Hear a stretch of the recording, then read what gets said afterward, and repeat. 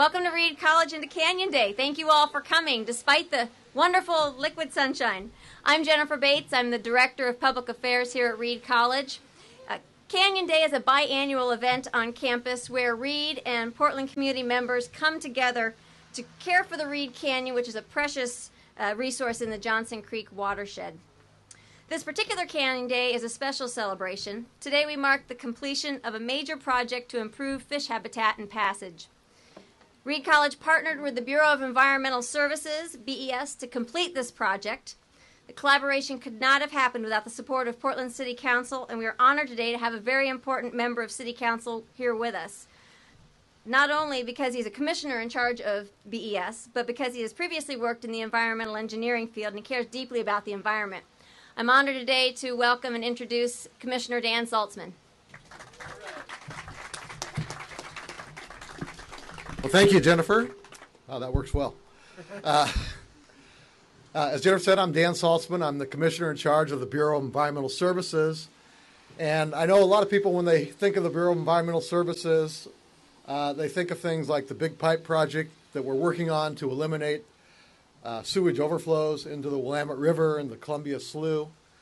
But what they don't also realize often is we have many missions, and one of our missions is to restore Portland's streams and watersheds, because we know healthy watersheds and healthy streams contribute to healthy rivers, and they are what people in Portland value.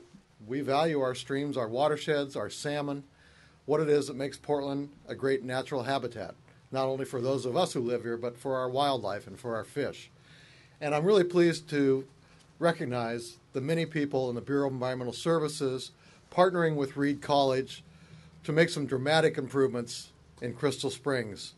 Not only do we have a nice green street in front of us, and do we have Reed College's great work they've done on improving the meandering of the stream to make it more natural, but the Bureau of Environmental Services also contributed the money to make a fish-friendly culvert. And I'm told the first day it was completed, a steelhead was already up here scouting it out. Scouting it out for the rest. So I'm sure many more will follow. But we all have work ahead of us, too. This is only one of many culverts between Crystal Springs and the river.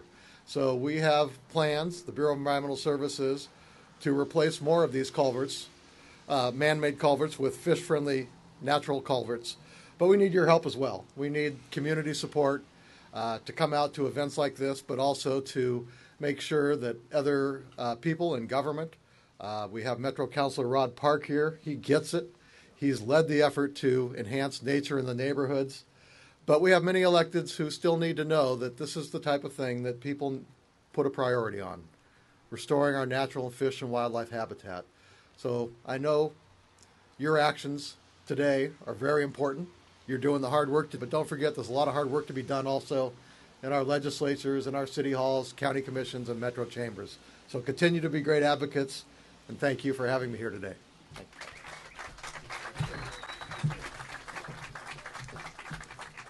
Thank you, Commissioner Saltzman. The Reed College Canyon sits on 28 acres of the 116-acre campus. The college is committed to responsible stewardship of its campus environment, and we're aware that our actions and decisions impact our city, our region, and our planet. Under President Diver's tenure at the college, we've expanded the Canyon West, the land upon which you stand today. We passed a sustainability statement, and we welcomed our first freshman class of students this year who can graduate with a new major in environmental studies. I'm pleased to introduce Reed College President Colin Diver. Thanks, Jennifer. Thank you, Dan Saltzman. I have some prepared remarks that shouldn't take very long. I feel guilty standing here under a tent, but what I'd mostly like to say is that thank you, all of you who are standing out there, for doing what you are doing today and helping us to restore the Reed College Canyon to something like its original condition. You are making possible a magnificent and long-lasting contribution to the environment of our city and to the environment of our college. We have been doing Canyon Day for 90 years of our 99 years, and it was until fairly recently, the canyon was overgrown and a bit of a dumping ground. And then a few visionary people got hold of the idea that we could actually restore this canyon. One of our alumni, Laurel Wilkening, who was then a Board of Trustees member, made a contribution to a planning process.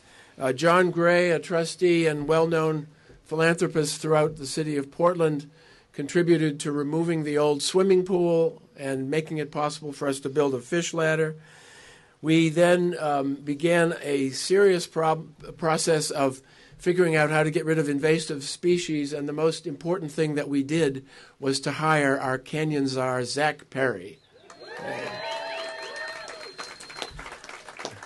And Zach, like the Pied Piper that he is, got hundreds and hundreds of people to follow to go pull out Himalayan blackberry and English ivy and any number of other invasive species, replace them with native vegetation.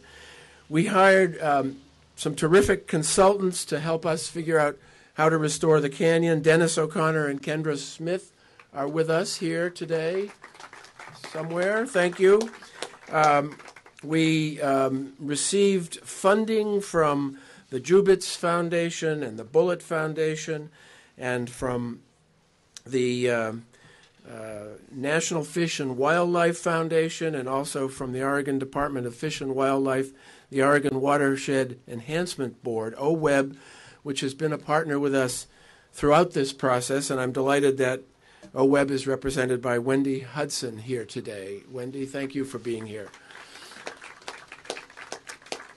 And then, as Jennifer and Dan mentioned, we worked with the city, and we've worked with the city to help us to build this new culvert, which is much more fish-friendly, I'm told. I haven't actually heard from the fish on this, but we have seen some evidence of this. We have received assistance from Metro Council, and I'm delighted that Rod Park is here with us today as well. All of this is a kind of a collaborative effort for the purpose of making it possible for us to bring back Crystal Springs, to bring back the fish, to bring back the blue herons that I see almost every day walking across the Blue Bridge, and all the other wildlife that we can enjoy. This is a true treasure. It's a treasure for Reed College. It's a laboratory for our biology classes. It is a marvelous escape for overstressed students, faculty, staff, and presidents.